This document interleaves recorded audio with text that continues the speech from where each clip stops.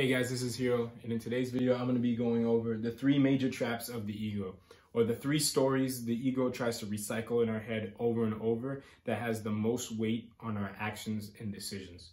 As you guys may notice, I'm inside today. There's a storm going on outside, but I thought of this idea and quickly just decided to jot it down and share a few details with you guys so that you guys have it.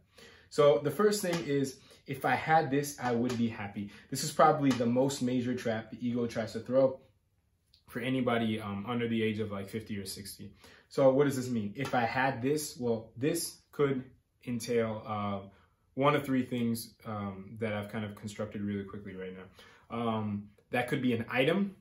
So an item could be like cars, clothes, jewelry, house, stuff like that. Something that if I had this nicer car, nicer house, better jewelry, whatever, if I had this, this could also be a person. So if I had a better, relationship, better looking partner, whatever like that, I would be happy. This is never true.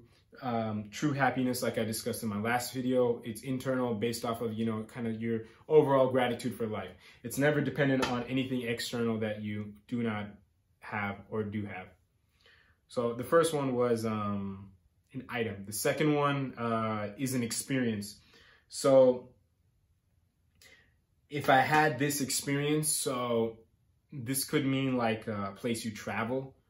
That could be like an experience, like whether it be flying to like some exotic resort or like a road trip to some mountain somewhere. That could be one thing. An experience could also be like an event, like a wedding. I just came back from an engagement, or like a carnival, something like that, something fun, like an event. That could be an experience. Or an experience could also be like just like an activity you partake in with with some people, or even by yourself. So an experience could be like, the experience of like, driving like a really fast car, or like playing cards with like friends, or like gambling, or like doing substances, any experience that you find fun in life or appealing. The next and the last one, if I had this, would be like status. So status would be like if I had, this position at my job, or, however you want to identify yourself in the society or in the community.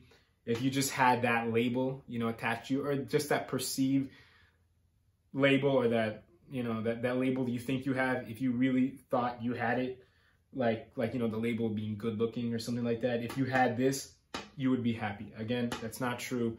Even if you do have this, there's always going to be someone that, with like a higher level than you, whether it comes to like money or looks or something like that.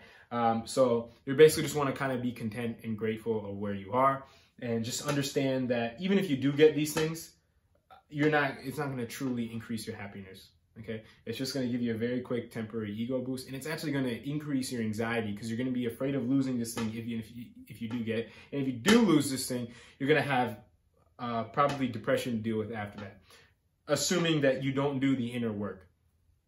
So just avoid this trap. I have some videos up right now on how to truly be happy, so that you fall into this trap a little bit less. The second thing is, so this is, if I had this, I would be happy. This is, if I have this, I can't be happy. So if I have or have had this. So what does that mean by that? This basically has to do with any frustrations that you perceive in your life. So this could be like people at work, like coworkers or bosses that kind of annoy you, that you don't really like. You kind of find that it's not making you they're making you less happy. This could also be like friends and family or something like that.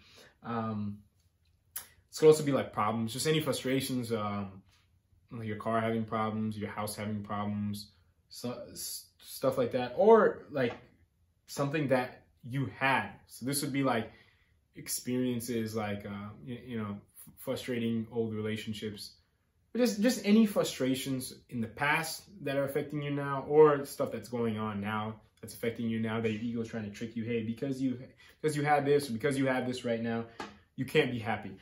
This, like I said, as you guys may guess, almost not true. Everyone has their own problems in life. No one's life is perfect. It's going to try to trick you. Hey, if you have this, you'll be happy. Or because you have this, you can't be happy. Just understand that true happiness, internal, it's never dependent on anything external that's happening to you or external that's not happening to you. So that's that. The last one is, because I don't have this anymore, I can't be happy. So like I said in a previous video, your ego likes to latch on to things a lot. So let's go back to the three things I mentioned: experiences, identity, and items. If you lose any of these, your ego is going to try to trick you that, hey, you know, you can't be happy anymore. That's it. You lost your car. You lost your nice job. You lost your, you know, your hot girlfriend or boyfriend. That's it. It's over. That's not true. Like we said, right? Your ego is going to always try to play one of these three games, okay? To try to trick you, try to get you more to your lower self and not have you, you know, as grateful for life as it is, or not have you as positive. Some things we can do actually just in general to avoid kind of fuel to these fires is avoid some of the movies and shows, because they have this perfect life, or if they don't have this perfect life, it gets, you know, figured out just like that. That's very unrealistic. So just avoid that, because the more you watch them, the more you ingrain in your mind that you should have them. So also social media, avoid that, because literally each time you look at a post or something like that, you know, someone's not looking the way that they usually do in real life, or something's unrealistic about someone's lifestyle. You know, so someone will post a picture looking a certain way when that's never really how they look in real life, or, you know, they only post, you know, the best of what's going on in their life. And of course that we acknowledge that consciously, but at a subconscious level, it's affecting us very negatively, and it's harming us a lot. So if you want to improve your mental health, and that involves kind of, you know, dealing with these three stories or your ego in general a lot, you're going to want to also avoid social media, and also avoid, you know, any negative people or any toxic people in your life.